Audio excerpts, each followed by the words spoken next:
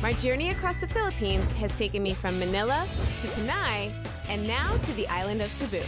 I need to get to the port of Cebu to catch a ferry to my next destination.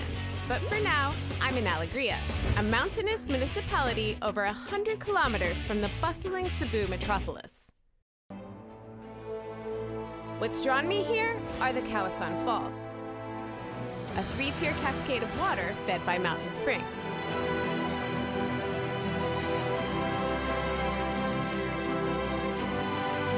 A paradise deep in the jungle.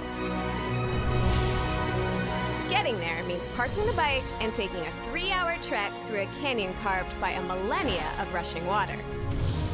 I envisioned a hidden sanctuary, but in reality, the falls attract thousands of visitors every year, and locals provide tours, helmets, waterproof bags, and anything else visitors might need. One does not simply walk to the Kawasan Falls. The way is filled with obstacles, and the canyon's entrance is guarded by a jump off a 15-foot cliff.